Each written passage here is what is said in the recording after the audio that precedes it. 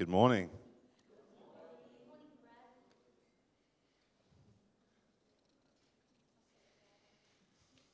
Well done. Yeah, I've had the mic for like the last 45 minutes, but it's...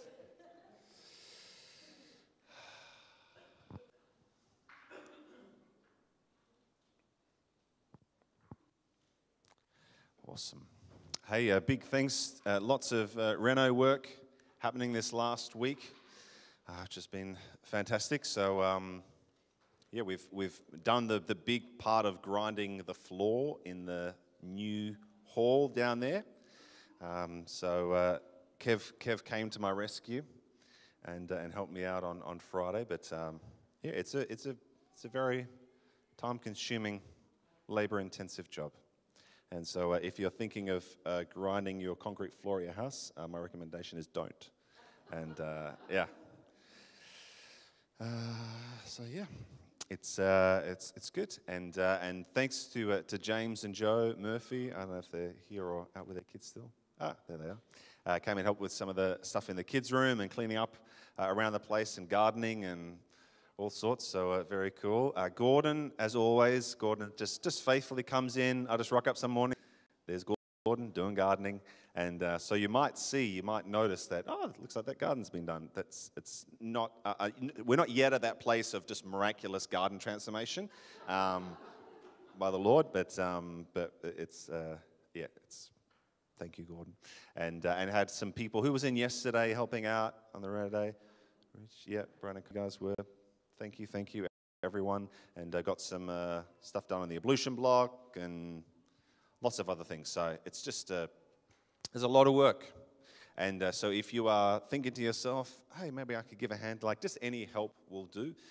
You can come and pull out some weeds or paint something. There's just always something to do. So please come and help and pour into that so we can, like we are temporarily in this space, in this zone. So we want to get onto that. Awesome. It's cool. I want to talk to you this morning about the title of my message is City Transformation. So just a little one. Again, probably some stuff that you may have heard me share before. I do find, though, that sometimes I'll share on things several times, and then it's the last time that people go, oh, well, I've never heard that before. I'm like, really? But that's okay, because I'm happy to talk about it again, and hopefully you're happy to hear it again if you have. And again, this sort of stuff for me, I feel like it's like my heart message. You know, this really the stuff that I ponder on and think about, and so hopefully it blesses you this morning. I want to read from Galatians chapter 3, starting at verse 8. It's from the Passion Translation, and it says, God's plan all along was to bring this message of salvation to the nations through the revelation of faith. Long ago, God prophesied over Abraham, as the Holy Scriptures say, through your example of faith, all the nations will be blessed. And so the blessing of Abraham's faith is now our blessing too.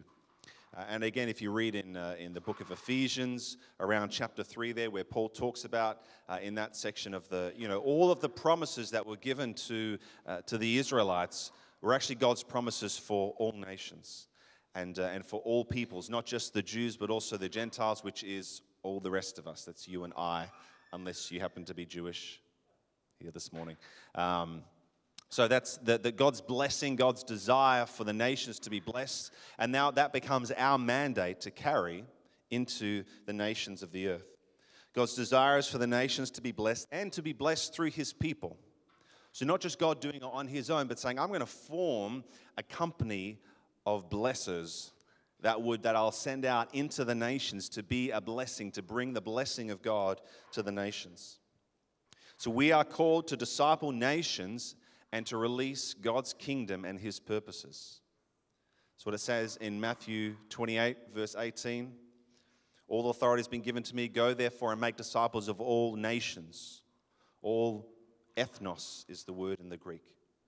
baptizing them into Trinitarian community, which is what I like to say. So it's not dunking them 3 times, Father, Son, Holy Spirit, but baptism meaning immersion. It's immersing the people into the reality of the Godhead. So it's very much a supernatural thing. So as you disciple an individual or you disciple a region or a nation, essentially you are immersing them into the reality of Father God. And you're immersing them into the reality of Jesus. And you're immersing them, inviting them into consuming and being consumed by the reality of Holy Spirit. It's a slightly bigger deal than just dunking people in water. And then teaching them to obey all of the commands of Jesus, which again isn't teaching them all the commands of Jesus, teaching them to obey. If we hear what Jesus has for us and we don't do it, we are, according to Jesus, foolish people that are building their house on the sand. So in that scripture where he's talking about, if you hear my voice and you do what I tell you to do, you're a wise builder who builds their house on the rock. If you hear me and you don't do what I'm saying, then you're building your house on the sand. So this is not people who have never heard of Jesus.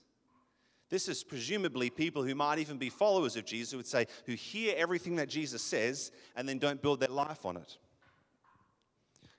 You're actually worse off because now you know the truth and you don't walk in the truth. So that's why the community of God, our job, working with one another in community, is to let me help you to obey what Jesus said. I just want to tell you it. Do this, do that, don't do this, don't do that. But to say, let me show you how we can walk that out. Amen?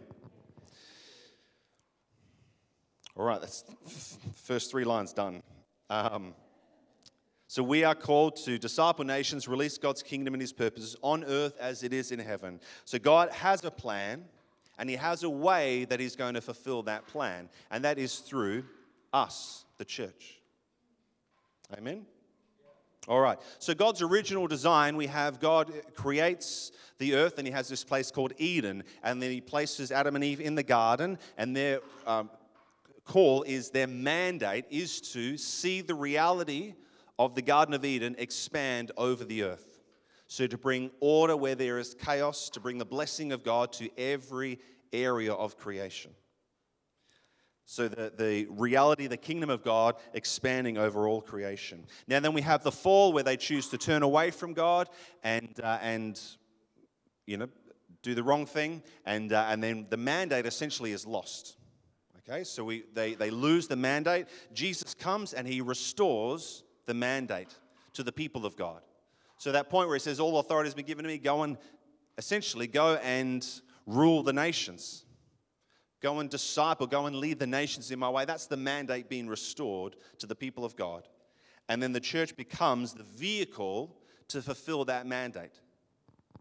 That's the calling on your life, is to bless the nations. The calling on your life is to disciple nations, to bring all nations under God, that the kingdoms of this world will become the kingdoms of our God. That's on you. Put your hand up if that's the calling on your life. Yeah, I don't know what plan God has for me, and I just don't know. It's that. If you're a disciple of Jesus, that's the call on your life, and it's a big one. Now, the part that you play might be small, the part that you play might be massive, and again, that's up to God and the grace that he releases to your life. But ultimately, that's the calling upon his church, is to be a blessing to the nations. God has a redemptive plan for all of creation. And it's not just about, growing healthy churches, doing, church well and hanging out together and, being a nice little kind of Christian enclave in the world. The goal is a return of God's original purposes for creation, for humanity to be fruitful, multiply, and subdue the earth, to see the earth become like heaven.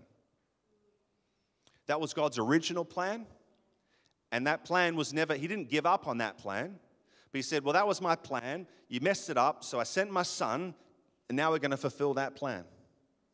And that is really important that we understand, and as I've shared many times before, when we talk about the gospel message, the modern version of the gospel message is the gospel of salvation.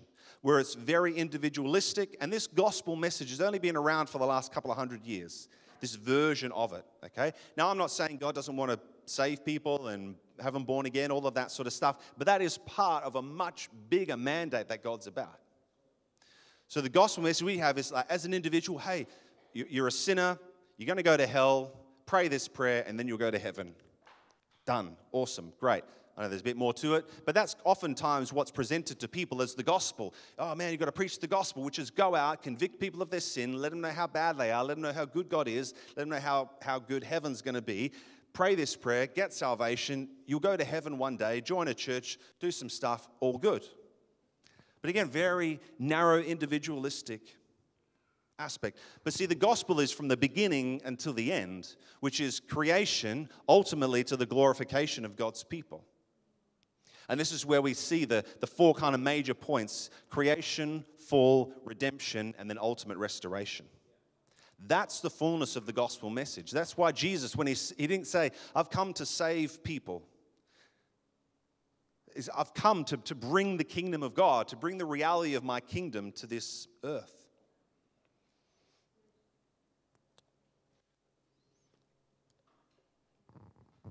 So when we talk about ministering, being a minister of God, ministry is not what's done in the church and mission outside of the church.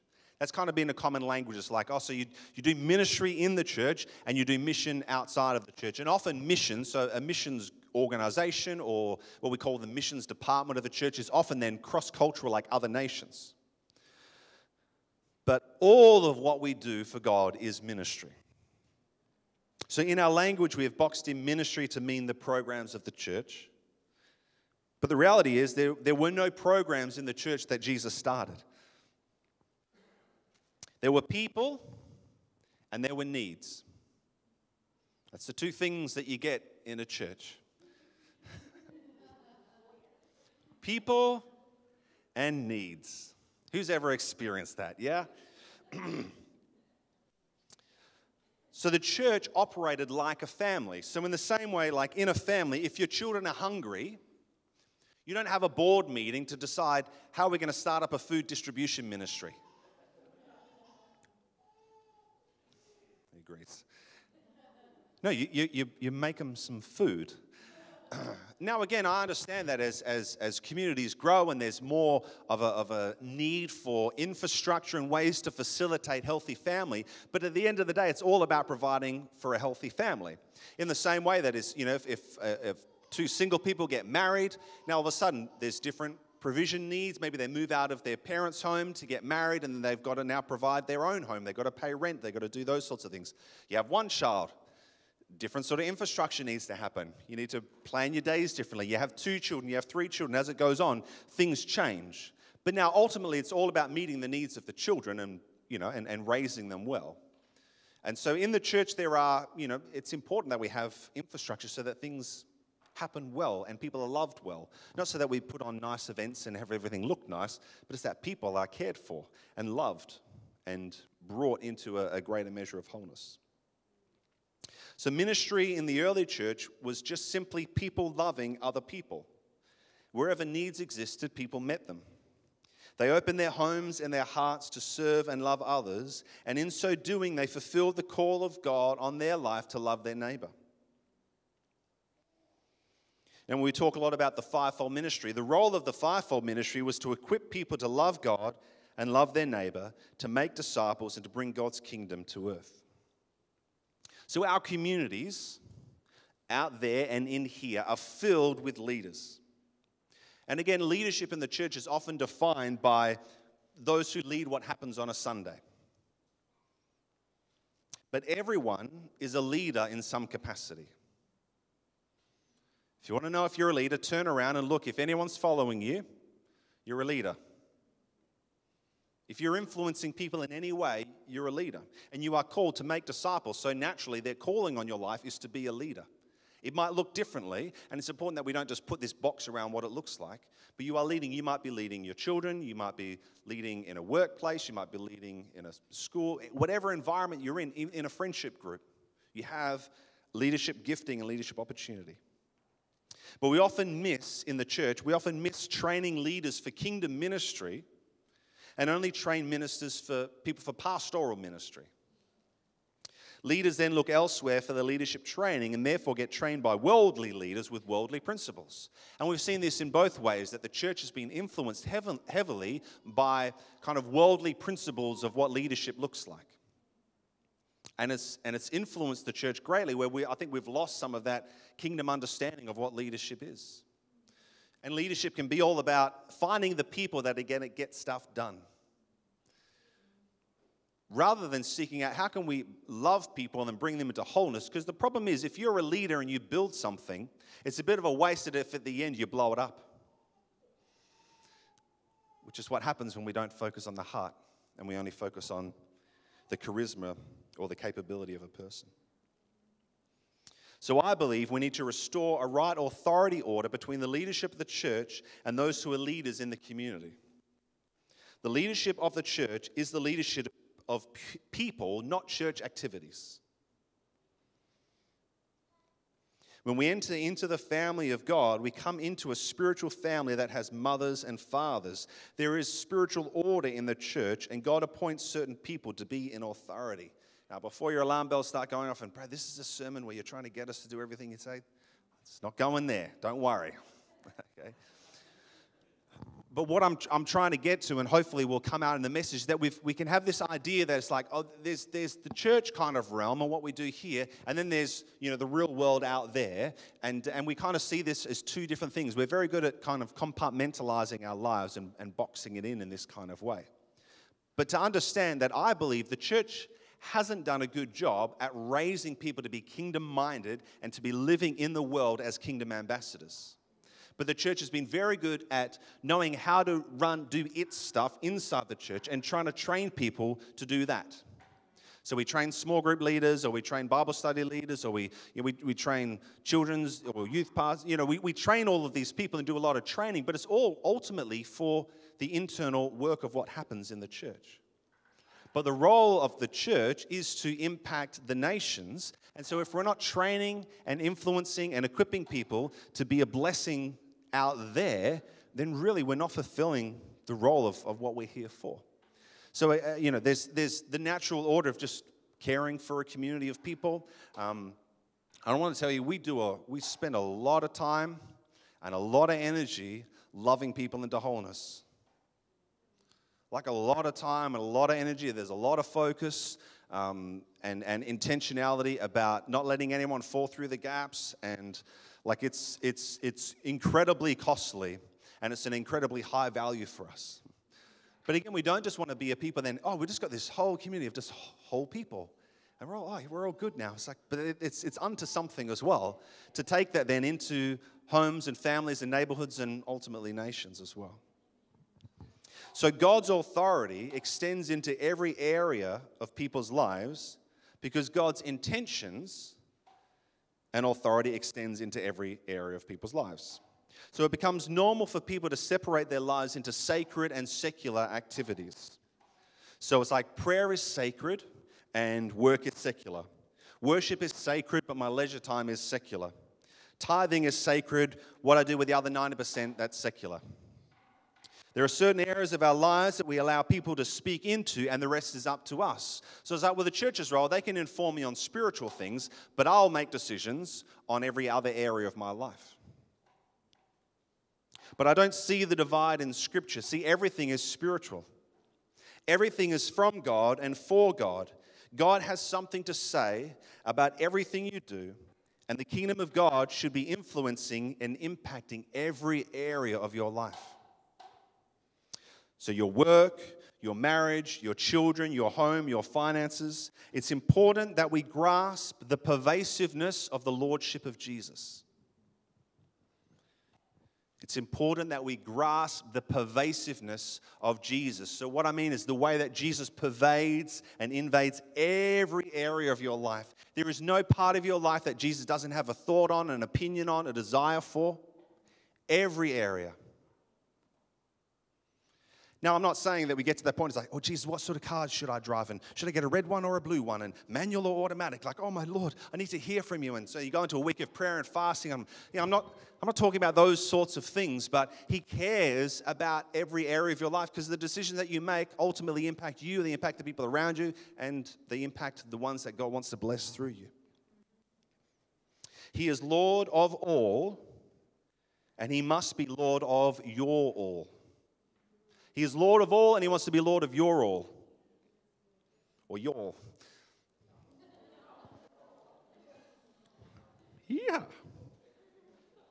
So again, this is not about you coming under the control of some religious order or leader or group or something like that. It's not about, okay, well, I'll just do whatever the pastor says, or I'll just do whatever this person says. It's not about that at all. Jesus is Lord.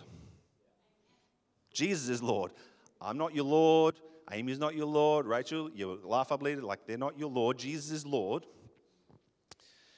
But leaders in the church are stewards of God's family. So it's about opening up all of our life to the influence of God and the leadership that God provides through his people. So we can say, oh, well, the ground around the cross is flat and, Jesus is my Lord and no one else is my Lord. But God still appoints authority figures in your life. You can't say, Jesus is Lord, and I'm not going to listen to what that leader says. But are you going to do the same when it comes to the police? You get pulled over. Oh, no, it's all right. I don't respect your authority. Jesus is my Lord. I'm just going to keep speeding. And you'll get pulled over and arrested and fined or put in jail and those sorts of things. So we understand that authority, there's authority orders in place. And Romans says that God appoints those authority figures. Sometimes righteous, sometimes unrighteous. But he is the one who appoints authority. And so then we say, well, in a family, in the same way that like a mother and a father have an authority over a natural family. And we say, okay, so there's still an authority, a responsibility to serve. That God says, I want you to take on the responsibility of loving and serving and equipping and blessing and releasing. Okay? And it's a big responsibility to take on. I think when you become even a parent in the natural, you're just like, holy moly, people's lives literally depend upon me. Like that's a big responsibility to carry, and praise the Lord for prayer ministry. Not just for the parents, but it's like, okay, well, one day my kids, they'll just have some prayer ministry for me. It'll be okay. I'll be good. So it's important then that leaders as spiritual kind of family, as spiritual parents, that they lead with kingdom values. It gets very dangerous when leaders don't lead like Jesus. And sometimes that can be the case because we live very pragmatically. So we think about the practical things. We say, well, we got to get it done because God's got this calling and this mandate to save the lost and to bless the nation. So we just got to get it done almost at any cost. But the problem is that we cost people. And so it's like we're burning out people for the sake of reaching other people. But that's not how you love a family well. You say, you know what? Sorry, kids, we don't have any food for us to eat this week because I gave all of our money to buy food for the family down the street. Sorry, kids. It's like, no, my responsibility is here because that's my first area. And then if I have more, then we'll do that as well. Or I'll help those parents to be responsible enough to care for their own children. But there's a right order. We have to live like Jesus and lead like Jesus. In the kingdom, leaders are servants. My role is to lead you by serving you, and your role is to serve well by then leading other people. There's a well-known leadership axiom that says that leaders are learners, and this is true, but in the kingdom, leaders are lovers. Leaders are servants of the people. But see, then that's the culture that's set. I like the kind of the thought that if someone, so for me as the senior leader over this community, that if I set the example of lowliness and humility to that point, it also strips away the thing to say, I want to be at the top. Okay, well, that's down there. Because that's what Jesus did. Philippians 2, Jesus did not count equality with God something to be grasped, but made himself nothing, coming in the form of a servant, being obedient to death, even death on a cross. So at the right time that God would exalt him. So humiliation comes before exaltation. That's the way of the kingdom. You want to be first, you've got to be last. You want to be the greatest, then be the least. This is this upside down, back to front, inside out, paradoxical kingdom that Jesus established. A good name.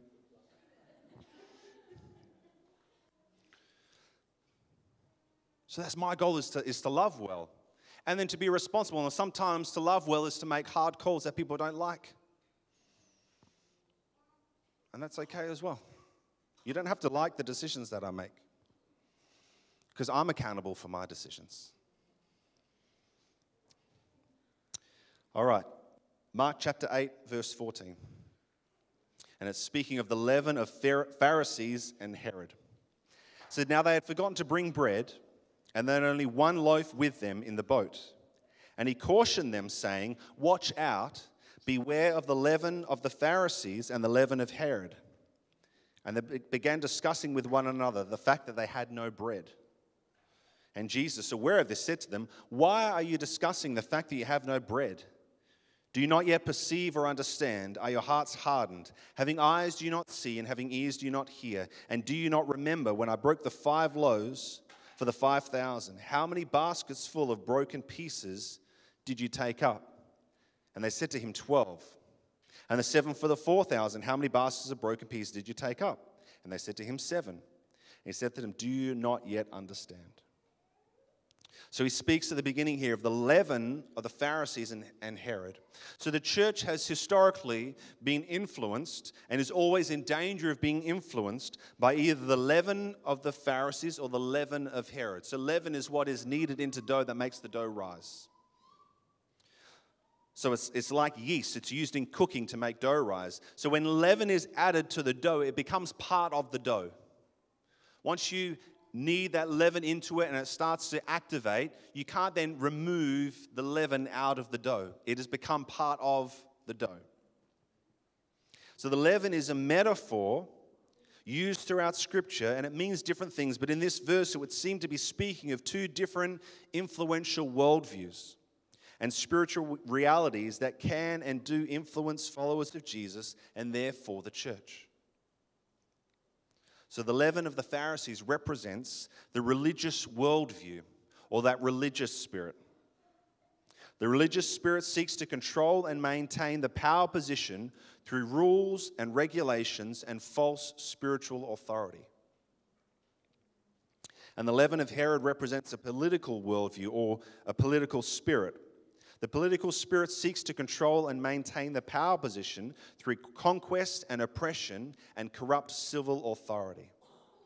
So these 2 kind of worldviews, these 2 kind of power mechanisms that can exist in the world, is the religious one. That's where, in the bad form of religion, where it seeks to control and to lord power over people.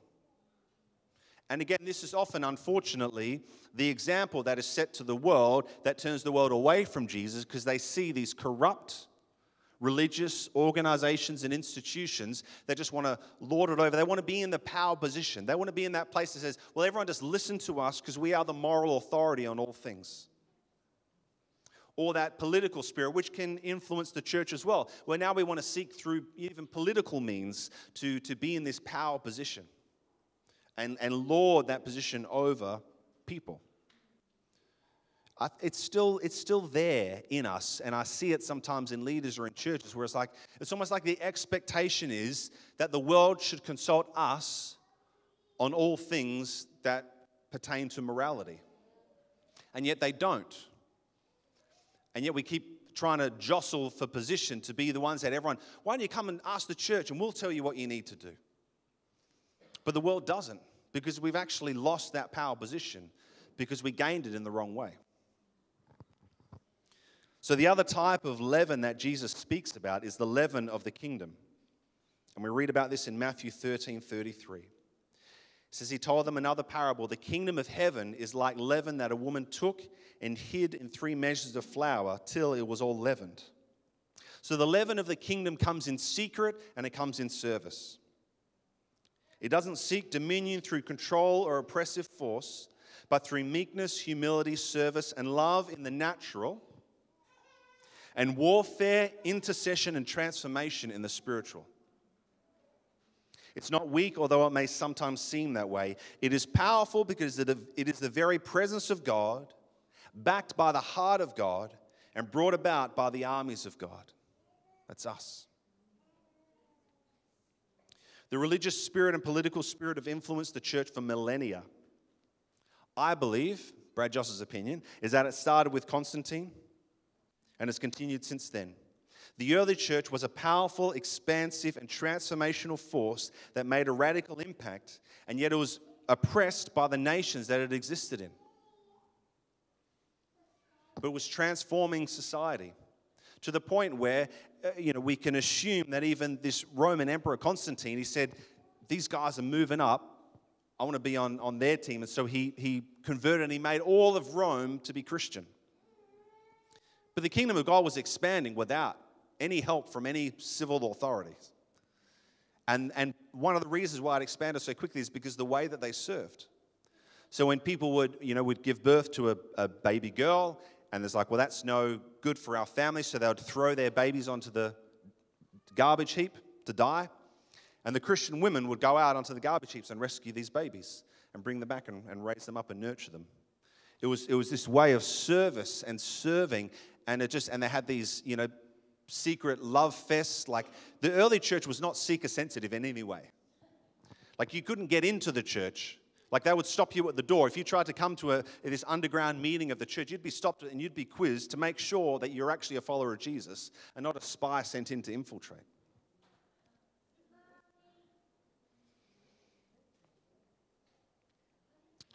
So you can read about Constantine, but essentially this apostolic movement of the church, there was no kind of centralized leadership. It was all this kind of apostolic mothers and fathers just overseeing community and traveling around and expanding radically like this.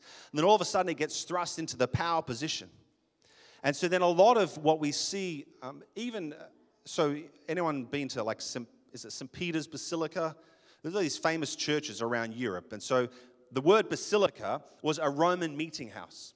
So even the format that church buildings took on, all of a sudden when now we have freedom to be public, they took on even the form of Roman buildings. And then, the introduction of the Pope and all this kind of stuff that went on from there, that was all influenced by the culture around them. But as soon as they were given that place of civil authority, they lost their apostolic authority. And the expansive movement. Now I'm saying Christianity, spread around, but it was because you are now, you're in Rome, you're a Christian now. Really? Don't know anything about Jesus, don't love him, don't want to follow him, but I guess I'm a Christian now because I live in this city or this town. And we see that that's what formed into what we call Christendom. Whereas just like everyone was a Christian. Or a Catholic or whatever you wanted to call them. It's like, well, this everyone was because you were just born into the family, but it lost the intimacy. The prophetic voice was shut down. Evangelism was shut down. There's no point evangelizing to people because you're just born into Christianity.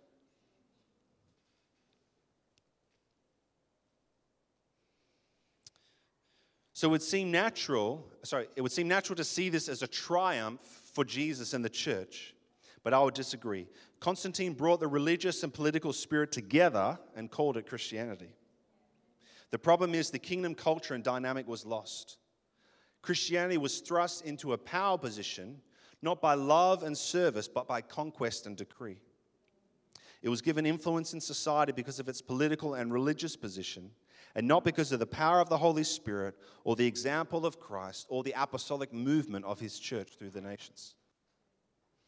And this has continued for generations to the point that we have lost the true meaning of what it is to live as kingdom people.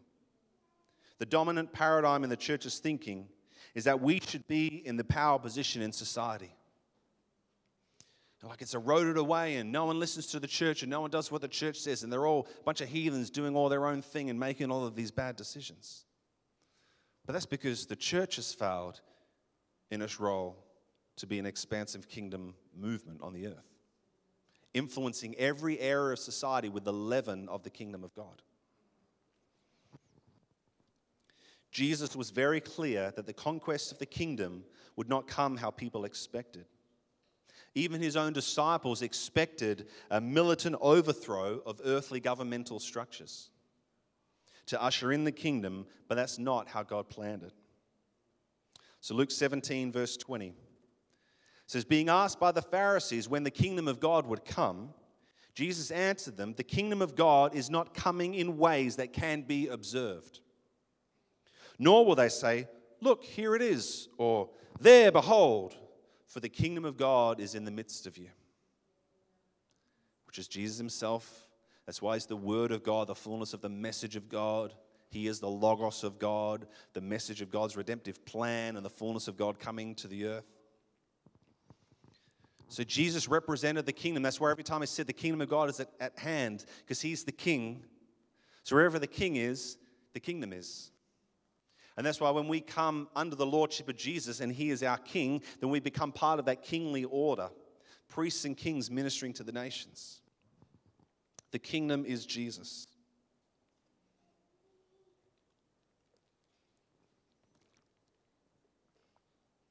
So how does the kingdom of God come in a city? Well, it starts with us, ordinary people. When we get captivated by Jesus and filled with his Spirit, we become a transformational force of good. But it's not then about forming armies and military conquests. God takes us as ordinary people, fills us with his extraordinary nature and power, and sends us out into the world. Again, the example of Jesus, he showed what a normal life was empowered by the presence of God. That's why he did not walk in his divinity, he walked in humanity under the power of the divine when the Holy Spirit came upon him. Now, he is fully God and fully man, but he did not live under his divine nature. He lived under the power of the Holy Spirit. That's why he didn't do anything until his baptism at 30. When the Holy Spirit came upon him, immediately he then goes out and starts ministering for 3 years. He set the example for you to follow and for me to follow. It's like, well, if Jesus did that under the power of the Holy Spirit, that means I can do that under the power of the Holy Spirit, which is why Jesus said to his disciples, he'd breathed on them, he'd filled them with the Spirit. They'd spent 3 years, 24 hours a day, 7 days a week with Jesus. And he said to them, after I go, don't leave Jerusalem until the Holy Spirit has come upon you in power. So it's like, I know you've spent 3 years with the incarnate Christ, God in the flesh. That wasn't enough, because you will not do anything of significance until the Holy Spirit has come upon you in power. And that's what happens at Pentecost, when the Holy Spirit came upon them. And then they became witnesses of God throughout all the regions. So as we live as ordinary citizens, operating under the lordship of Jesus, being changed every day into his likeness, and walking in the power of the Spirit, his kingdom is released into society. Jesus took off his godliness and put on humanity. Jesus showed us how to live as ordinary people immersed in the presence of God. And you are God's agent of kingdom transformation. God wants to use you in ordinary ways to make an extraordinary impact on the world around you. It's not the church as a gathered people, but also the church as a scattered people that is to impact a city. If this is all that we do, and that's why, again, when people, I don't call this church. This is a gathering of the church. We are the ecclesia of God, the church of God. We are the people of God. And we spend a small amount of time gathered, but it's when we're scattered, it's when we're out there, that's when God wants to see his kingdom come. That's when the real work begins. This is connection time, family time, equipping time, empowering time, learning time, all of that good stuff, ministering to God, which he loves, and he deserves us to do that. Again, what we're establishing with this in and out culture of the daily kind of prayer room opportunity for engagement, it's coming in and encountering the Father in order to go out and impact the world. So I believe that we're yet to fully grasp and live out what it means to be a missional people. To know who we are, what we carry, and what we're called to accomplish for God. And when the church has tried to impact the city, it's often seen the people as a resource for the church to serve the purposes of the organization. You are not a resource to serve my purposes. You are not a resource to serve the purposes of the leadership of this church. The leadership of this church is a resource to equip and empower you to meet and impact the society. So we don't want anything from you. Like, we're here to serve you. And if you're in a leadership role in this community, it's like, well, I'm just here to give.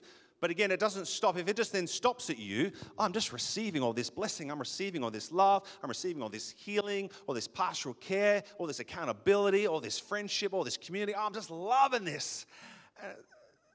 But you got to give it away. Like, it doesn't stop at you.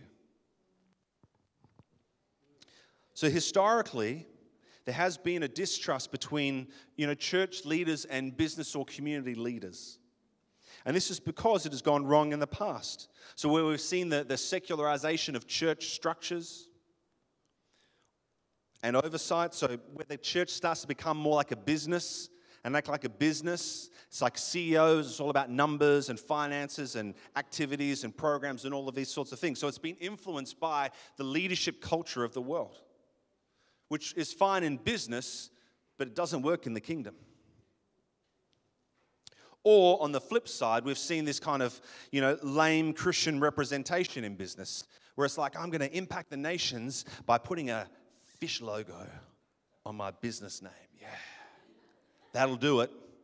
Everyone's going to ask, oh, what's that fish symbol mean? Well, let me tell you about Jesus. And they'll get saved, and it'll be awesome. And it's like, and hey, listen, if you got a fish symbol on your logo, bless you. It's not a criticism, okay? Because I'm sure I know people's heart is for the right thing, but it's like, there's more to it than that. There's a little bit more to it than just, I'll wear a cross around my neck. Yeah, hardcore evangelist right there. Do it, but there's a lot more to it than that, yeah? Cool. Everyone's...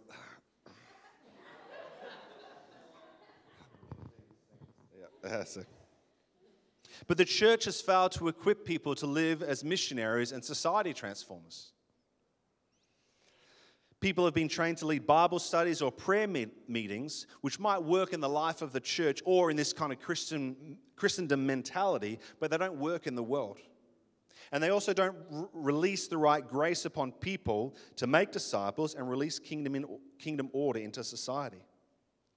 We have tried in the past to spiritualize the secular, and unfortunately, it has backfired us in so many ways.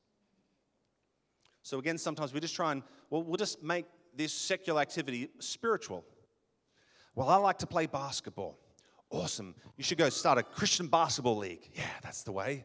Or it's like Christian sport or Christian this or Christian that. And it's like, we just try and call something Christian, and then we'll somehow impact society with Christian values, which... I don't know if you've ever played Christian basketball or sports, but it's often the worst. Yeah. Just come on a Monday night. Our indoor soccer team. No. We're standing up for righteousness. We're fighting for righteousness is what we're doing. So. But it's important to understand that particularly, business leaders, community leaders, people of influence, teachers and people working in business, they have more scope and sway in society than the church does. Far more than the corporate church does. So the role of the church is to equip, empower, and release people into the world to make disciples and bring the kingdom in a way that we call incarnational. So incarnate means in flesh. Like carnal, carnivore, that's the Latin for flesh. So incarnation means you come in the flesh in the same way that Jesus did. That a lot of people didn't recognize that he was God because he looked like us. So in the same way, to bring the leaven of the kingdom, it's not this announcement and pronouncement, well, I'm the boss of this company and I'm a Christian, so you're all going to be Christians and you're all going to do Christian things and you're going to stop doing this and do more of this. We're going to have a Bible study on Tuesdays and a prayer meeting on Wednesdays. If you don't come, I'm going to dock your pay. And, that's one way to do it. But it's not. It just looks normal. It looks natural. It's just influenced by the culture that you represent and the values that you give. And the air is that you have favor in a place. So again, I'm bagging on church leadership, but I've been in it for, I've been a pastor for 15 years now, since I was 21. And you go, 36, surely you're older than 36. No, I'm not.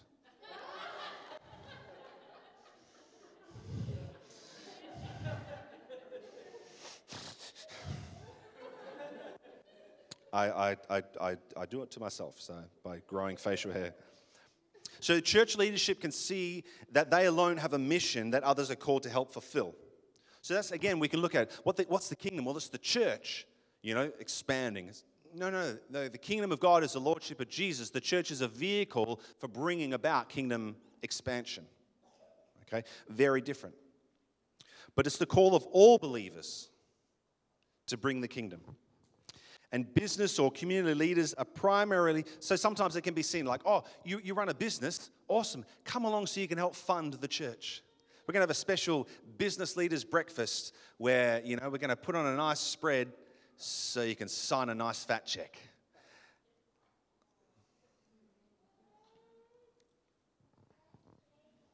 Shouldn't have said that out loud. But it can become this thing where it's like, no, the church is doing this thing, and yeah, you do your business. That's so good. But can I want your business to prosper so then the church can prosper. No, your business will prosper when the kingdom of God comes to your business and you start impacting and influencing the nations through your business. Start leading that culture of your business to look like the kingdom of God. That's what we want to see. That's what we want to see. Now, God will bless you and give you financial provision, and it helps to support. You want to support your family as much as anyone, so you'll tithe and you'll give and you'll pour in and you'll support the care of the community through your giving. Amen. Bless you. But if you're looking to say, oh, my role as a kingdom, someone who has finances and is in the kingdom is just to give more to the church. That's a very, very small part of the calling on your life. If you are in business and if you're a boss of a company or you're in a leadership role in some sense, I know I'm talking specifically about business here, but if you're in that place, it's like, I get to set the culture over a whole stack of people. I get to set the culture in this environment. So I've just learned about by getting healed from and doing a large house of performance orientation. How do I set a culture that looks like the kingdom that is not ruled by performance orientation? That's the kingdom of God coming. That's the values of the kingdom of freedom and responsibility and all of these things that we're learning. How does that infiltrate into this culture? How can I spread the leaven of the kingdom into this place? Rather than how do I, raise up, strong, hardline, hardcore leaders that are just going to keep everyone in line and, threaten them with getting the sack if they don't do better. And Tim's chuckling along.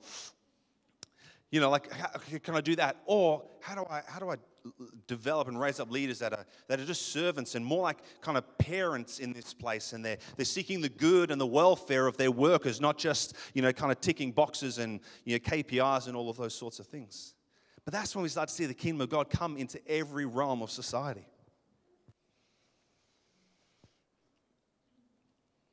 So again, the fivefold ministry exists to equip, empower, and release world changers. So whether that be stay-at-home mums, business leaders, community leaders, high school students, wherever you are, you have a metron, you have a sphere of influence that you can impact with the values of God's kingdom.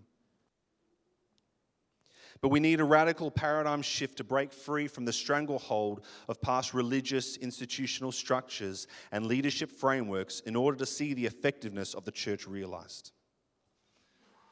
Again, when it comes to authority in the church, it's like, well, you've got to listen to me because I'm the pastor. No, don't listen to me because of a role that I've been given. Listen to me because you actually value what I'm saying and you believe it to be true, so then you own it, and if you disagree, then have a conversation. But it's like, we've got to even get away from that sort of stuff. I want people to follow me if I'm a leader because they want to follow me, because they're like, you've got something that I want, or you're going somewhere that I want to go. I'm with you in this. So you're probably not going to find a whole lot of control. Now, someone might say, no, you can't do that because that conflicts with the culture of this community. No, I'm sorry, you can't treat people like that in this community. Or, no, I'm sorry, it's not okay for you to behave like that in this community. Like this, it's not like there's no restriction. Everyone's like, oh, you're just free. Everyone just be free and things. Because your freedom will impact other people. And then they won't be free. So that's why we teach freedom and responsibility always go hand in hand. Yeah? So you've got to be responsible with your freedom. But again, we want to see, and so you get to influence the people around you because they want to follow you. People followed Jesus because they wanted to follow Jesus. He didn't stand up and say, I just want to let you know, everyone, I'm the Son of God. Come here to save the nations. If you don't follow me, you're going to go to hell. Your choice. You're completely free. Eternal damnation or follow me. Which one do you choose? You know.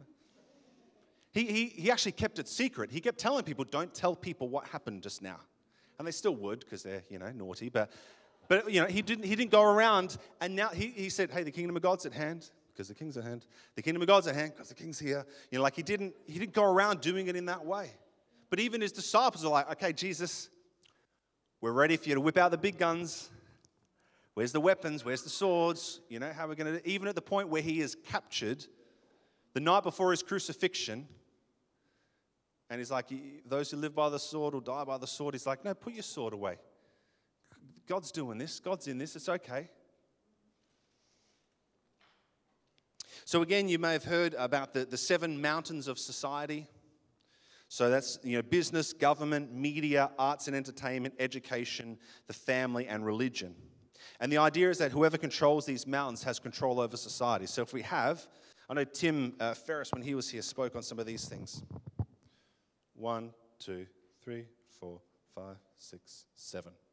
Okay, I don't need to write it. You can look that up at another time. You all know how to Google stuff. So, but essentially, you'd say, well, these are 7 kind of areas of influence in our society. So the education sector is an area of influence that impacts and influences a whole lot of people. Okay, but our thought is, well, we need to get people ruling these areas, and I think ultimately that is what we want to see. Is the culture of the kingdom influenced at the top of these areas of society? Yeah? But I don't believe that our attention should simply be about climbing and reaching the pinnacle of one of the 7 mountains of societal influence. Our goal is to change the mountain. It's not about climbing the mountain, it's about changing the mountain. Because I want you to know, who determines the peak of the mountain? The mountain does. I was even looking up this morning how a mountain's formed. When tectonic plates kind of crush together. But it's literally the mountain itself that forms the peak. Or when erosion, if you have just say the religious sector that's influenced most primarily by Christianity, and maybe that's formed because the mountain has risen up with the values of the kingdom, and they're like, we need someone that can lead this mountain, and we say, we choose Jesus. Or the educational sector, it's like it's been so influenced by the kingdom of God because the leaven of the kingdom has so influenced that mountain that we say, we need someone to lead this mountain, it's got to be Jesus. Because the mountain has risen up, and because the mountain is so full of Jesus, then Jesus pops out the top. Or the mountain is already formed, but through erosion. The other way that mountains are formed is through erosion, through what's around it getting worn down. So as culture that doesn't reflect the kingdom of God, as that's eroded away, then what is left is the leaven of the kingdom influencing the mountain. You can reach the summit of a mountain through finding the right pathway up the mountain, but the mountain stays the same. But as the leaven of the kingdom, we can infiltrate every aspect of the mountain to bring about the transformation of that mountain and, in turn, the transformation of society. We need to move away from the political and earthly dominion-focused approach to societal change and follow the example of Christ and serve the world.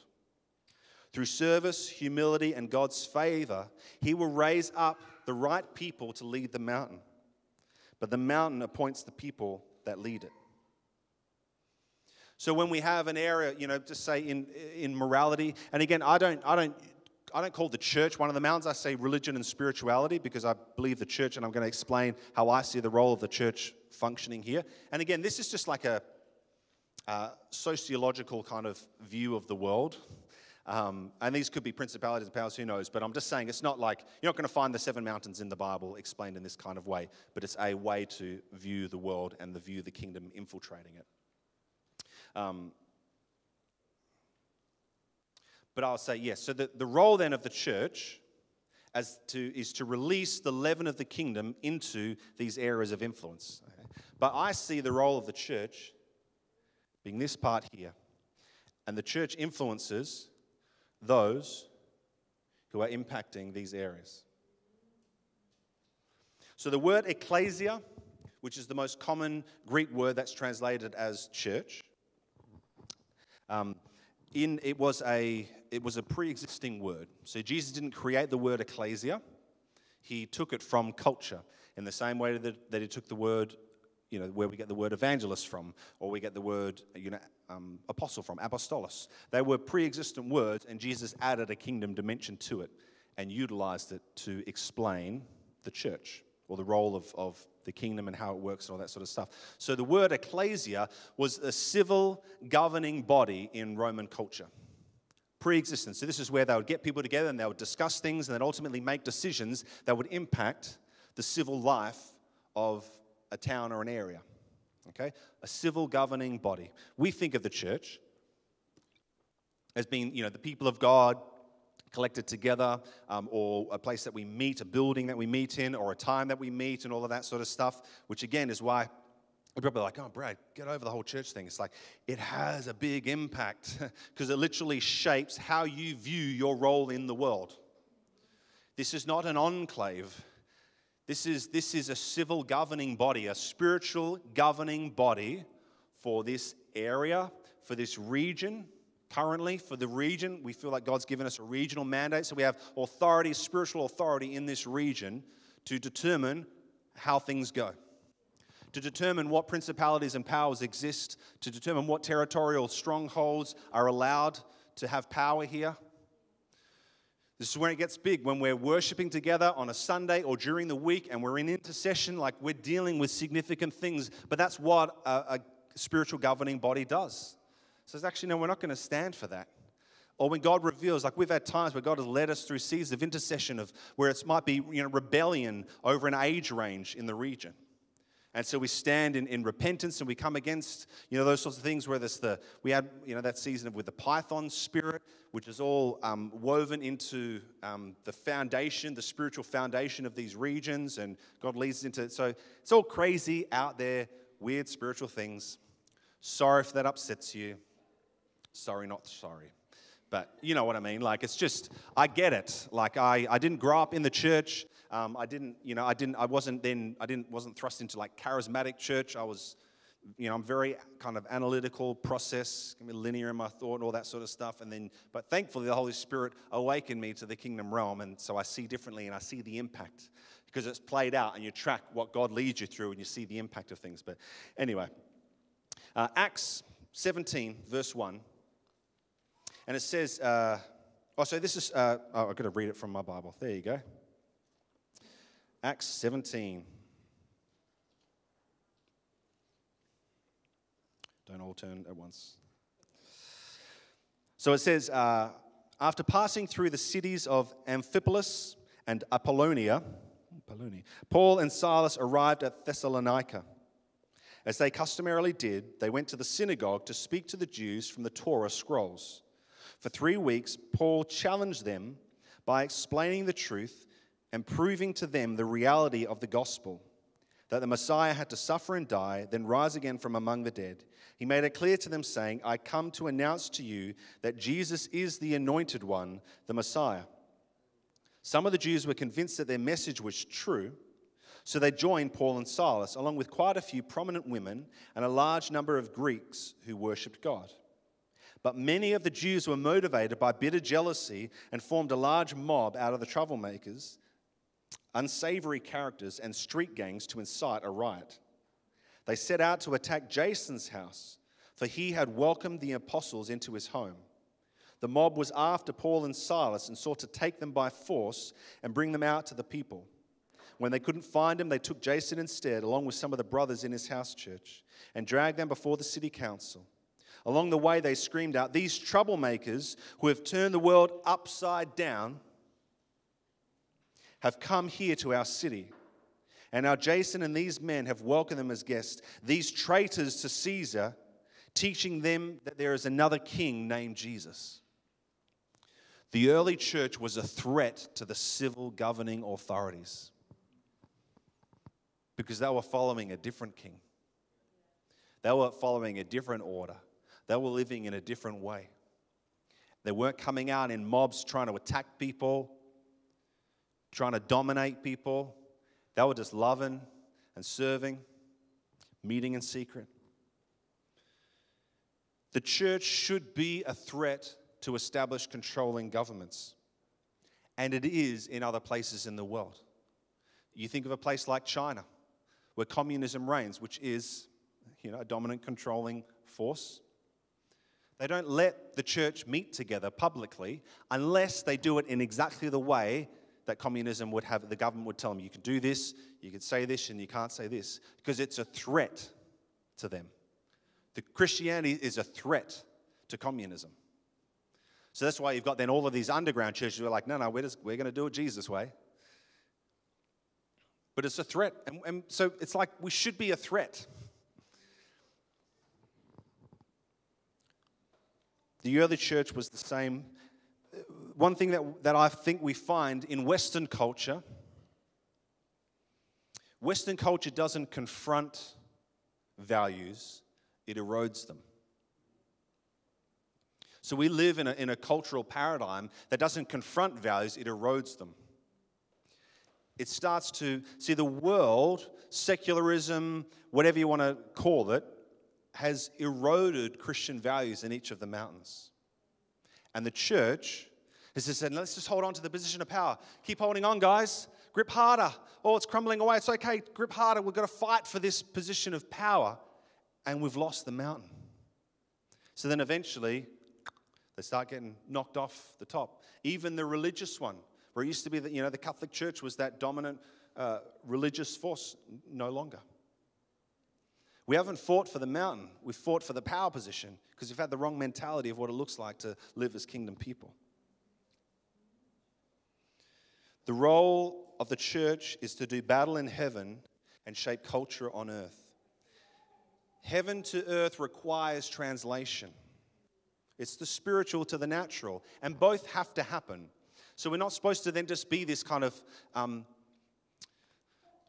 just like, let's just go out and just love people, and we'll just feed the poor and do those sorts of things, and we should absolutely be doing that. Wherever we find ourselves, we don't need a homeless ministry. If you're like, this church doesn't serve the homeless enough, go do it. Like, no one's stopping you.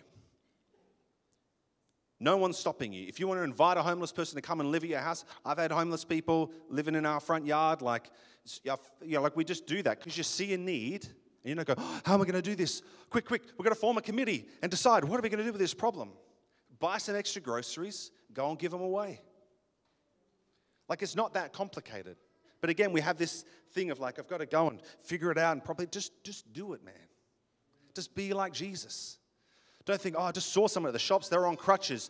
Hey, can we have a Tuesday night healing meeting so we can invite that person along so they can come along and get prayed for so they can get healed? No. Just go and ask, hey, can I pray for you?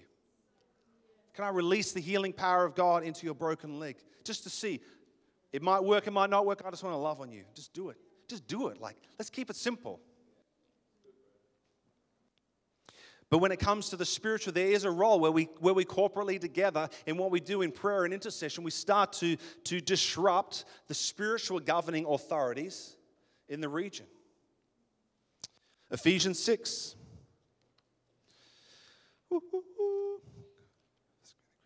Galatians, Ephesians, Philippians, Colossians.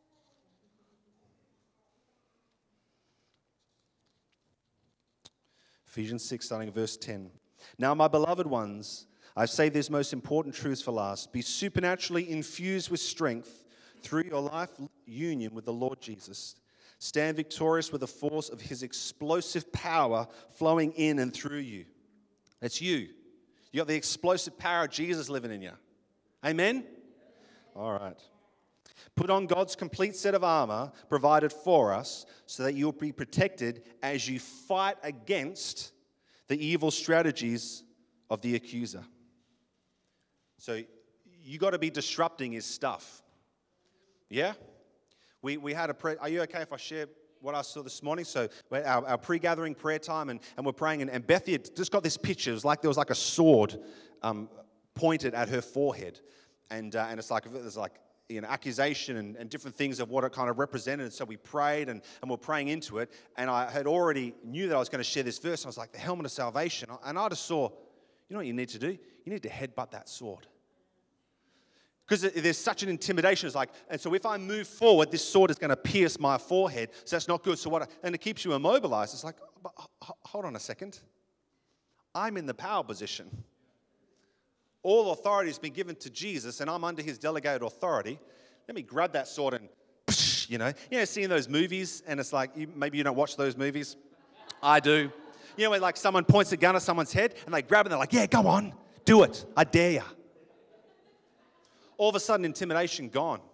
She's like, I'm not afraid of you shooting me in the head. It's going to bounce off my helmet of salvation, dummy.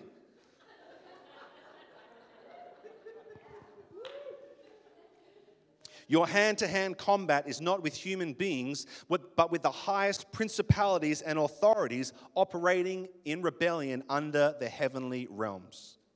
For they are a powerful class of demon gods and evil spirits that hold this dark world in bondage. And so it says this is why you need to wear the armor. Not to protect yourself from them, but to protect you as you go into battle against them. There's no hiding. I've got the armor on. I'm safe over here. The armor keeps you safe while you make it very, very dangerous for the enemy. If this region isn't spiritually changed because of our existence here, we're not doing a very good job. We're failing in our role as the church, as this governing spiritual body in this region. That's why we want to be in such a place that the church has such an influence, because it's dealing with the spiritual realm, because it's serving in the natural realm, that the world starts to go, we're so thankful that you're here. The local government goes, we are so thankful that you guys are here. It's because of you guys being here that this area is being blessed and is thriving. What you want to be is like, what would happen if this church got sucked out? Or what would happen if you got removed from your workplace? Would anything be different? It'd be totally different, because I set the culture and I'm the one that's setting that example. And it might be that you shift the culture and it looks like the kingdom, and that's good. But you know what I mean? Like, there's got to be something where I'm like, I'm here to infect this place with the goodness of God, with the glory of God. Like, that's what I carry. I'm a conduit for the very presence of God everywhere that I go. And you might find, but it's different in my work. But what I'm not talking to you about is like, say, okay, I'm going to go ask the boss if I can start a Tuesday afternoon Bible study. Don't do that sort of stuff, please. Don't do that sort of stuff. Unless you've got like non-Christian workers coming to you because of the favor and the relationship that you built, say, man, I just want to learn the Bible. Can you teach me more about Jesus from the scriptures? And you're like, yeah, maybe we could get together at Tuesday at lunch. Yeah, we'd love that. Awesome. Then do that, yeah? What I'm not saying is like, it's not going to change the world. More Bible studies aren't going to change the world. Doing what Jesus told you to do, obeying his commands, that's what's going to transform the world. We are educated beyond our obedience. We do far too much reading and not enough doing.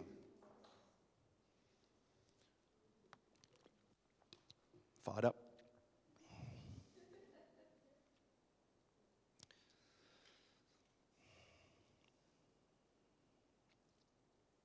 The leadership of the church are the equippers of the transformers, and not just the transformers themselves. People will be healed, delivered, and changed by their engagement with Christ's body. But it's not the role of the leadership of the church to be the movement. They must equip the movement, empower the movement, and release the movement into the world. What we are doing in here must be impacting the world out there. Otherwise, it's not real. The church must never become an alternate reality for us. We don't want to live in this virtual reality of like kind of church over here, but then it really doesn't impact anything of the majority of the time that I spend outside of a corporate gathering of the church. Because this is like this made-up little world over here.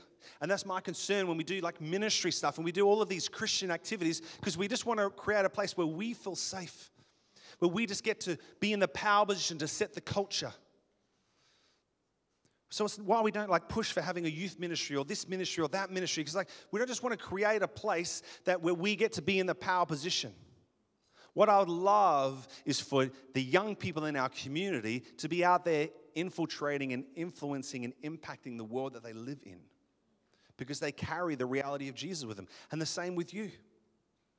Like if you're like, I could join a Christian sports team or join a non-Christian sports team, please join the non-Christian one. Whatever that even means. I know how you get Christian sport anyway. It's like whatever that's just silliness. But you know what I mean? Like we got Christian music. And it's just so weird. So we need to stop training community leaders to lead Bible studies or prayer meetings and train them to understand kingdom ways and live out kingdom DNA values and how they might take them into the world and release them into society. Let your creative juices flow. If you're surrounded by people that don't know Jesus every day, ask the Holy Spirit for wisdom. How can I impact these people for you, Jesus? How can I love them? Don't think about what Christian event could I invite them to. Well, I can't invite them along on a Sunday because people pray in tongues and the worship goes on for so long and the preaching's all like intense and, this isn't the right church for me. Don't invite them here.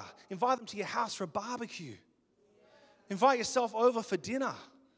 Like go, just hang out with them. Just be normal people. Because we're not going to facilitate your social networks. It's not our job. We want to bless you and equip you, empower you, but go out and be there in that place.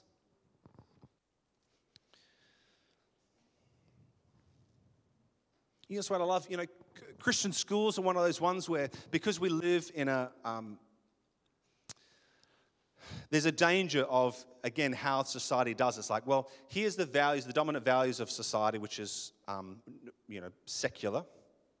secular humanism, you could call it. And we say, oh, you want to be Christian? Okay, you just go over here in the corner and you can have your nice Christian school and you can do that as long as that doesn't impact what we're doing here, okay? But there is that danger then, is that we enclave everything. And we go, I've got all this freedom, but no influence. Now, again, Christian schools are one of those ones where they're oftentimes filled with families and kids who don't know Jesus. And so I'm not saying like, don't do it. But what I'm saying is, but there's then this whole realm that's not, we've got to see that it's the entire schooling system that we want to see impacted. Not just say, oh, well, we'll just focus on the Christian schools. Like every school. So if you're a teacher in a Christian school, praise God that you have freedom to go hardcore free about Jesus. Yeah? And smother the kids in the love of God. Okay? But if you're a Christian, a teacher in a secular school, do the same thing, just in a different way. Be the leaven of the kingdom there. You might be it's like a Christian business versus a non-Christian one. You just got to be more creative. And God has creative ways to do it. Jesus was loved by people who didn't know Jesus. Selah. You're a powerful person. You carry the creator of the universe in you. When you wake up every day, you have a destiny and a calling from God that's to be fulfilled. Wherever you are and whoever you are, God wants to use you. And again, when we talk about the heart journey stuff, it's a journey, not a destination. So they go, well, I'm not fixed enough. Just do what you can with what you have. But I don't have time because I'm doing this. It's like, just do what you can with what you have. If it's loaves and fishes, guess what? He's really good at multiplying things.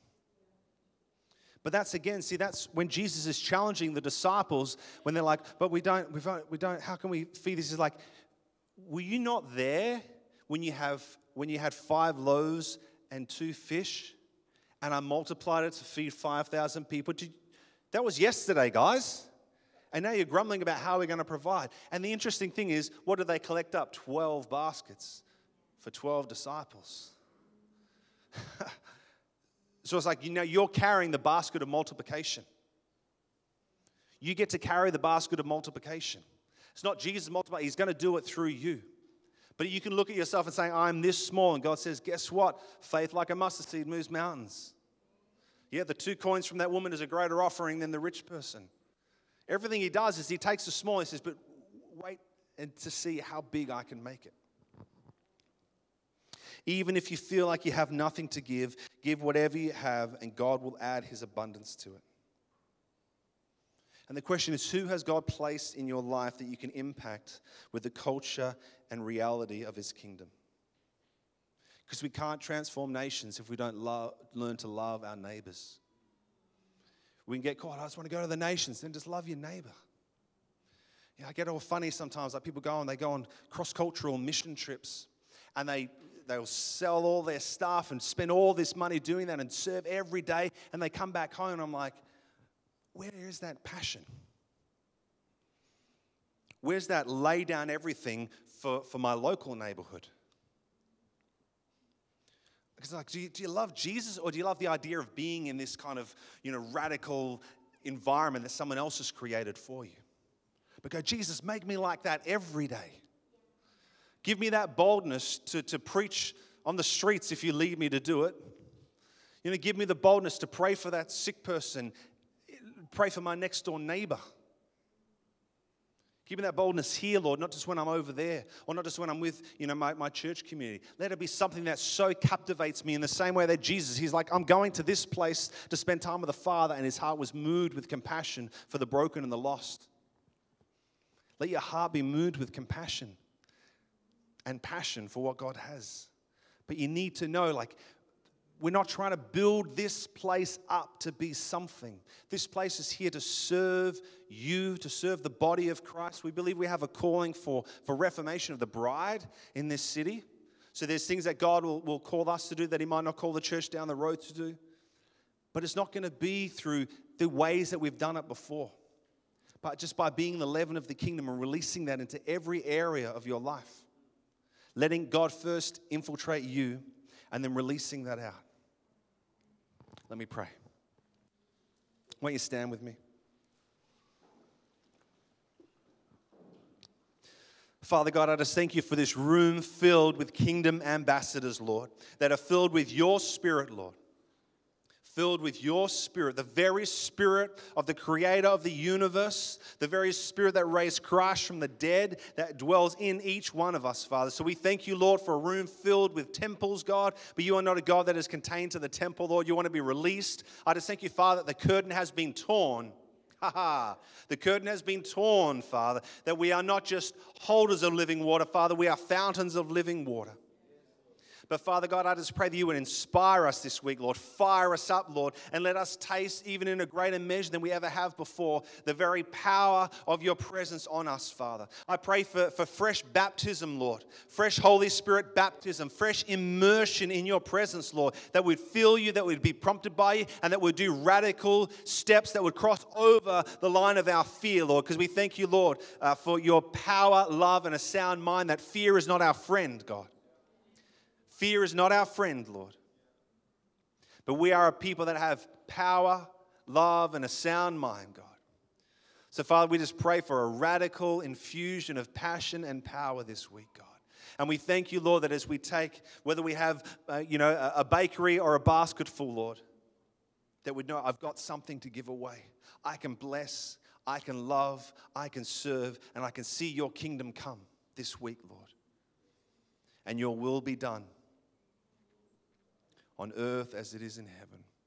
We thank you, Jesus, that you desire to use us. You want to use us, God. You want to use us to see your kingdom come. You don't have a plan B. We are your plan A, God. And we say, yes, Lord. Yes, Lord. Use us, God. We want to partner with you. We want to do what you're doing. We want to see what you're seeing and say what you're saying, Lord. Thank you, Jesus. Amen.